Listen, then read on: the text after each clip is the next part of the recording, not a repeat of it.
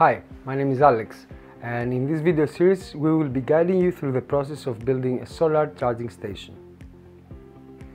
This charging station is a simple solar powered system, ideal to provide us with a first hands-on experience and better understanding on how to produce electricity from the sun.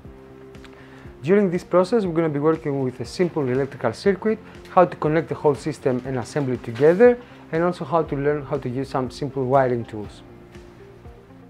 To make a solar charging station, we will need a solar panel, a step-down converter and cables to connect all of this together, and a switch.